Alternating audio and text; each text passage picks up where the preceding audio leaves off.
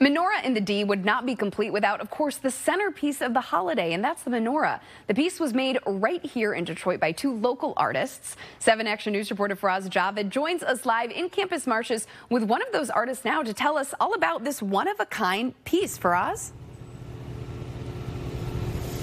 Jen, so, of course, today marks the start of Hanukkah, and right here at Cadillac Square, we have this 26 feet tall menorah, which will be lit this evening, just after 5:30ish, and of course we'll have all the coverage here on WXYZ. But to tell me a little bit about this structure, I have the designer with me, Erik. Erik, thank you for joining us this morning. I know it's cold and you're here warm, but is it true that you came up with this design on a napkin? Yes. When we first sat down with Eddie Shemtoff from the show to talk about the idea of the design, they were thinking something about 8 feet tall.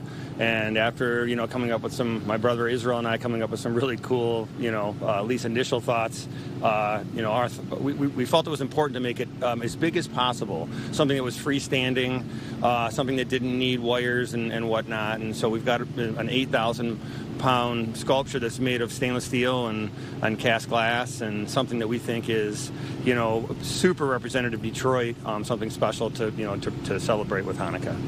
And this is one of the tallest here in Detroit or Michigan? This is one of the tallest in the nation.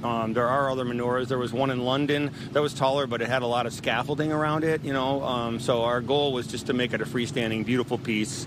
That would be another addition for Detroit. Just a wonderful piece of public art, right?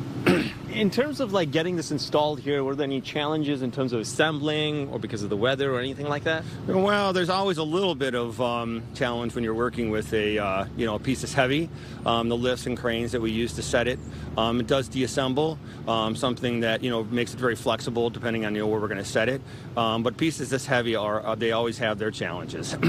And of course, Erik, you've done other sculptures as well, and they've got some upcoming as well. Can you walk me through, especially the one in the Belle Isle? Yeah, we have a piece that we've created for the Southern Gateway for the Iron Bell Trail. Iron Bell Trail is a trail that goes, a contiguous trail from Detroit up to Ironwood, Michigan. And this piece that we're creating is 25 foot in diameter. It weighs about 16,000 pounds, and it'll be going out with a lighthouse on Belle Isle, one of the largest pieces of public art to be placed on the island in probably decades, as far as our understanding.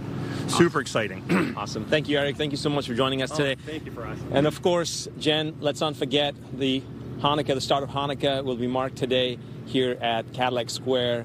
5 p.m. onwards, people can attend both in person and live as in live stream as well. So, happy Hanukkah to everyone celebrating. Jen, back to you.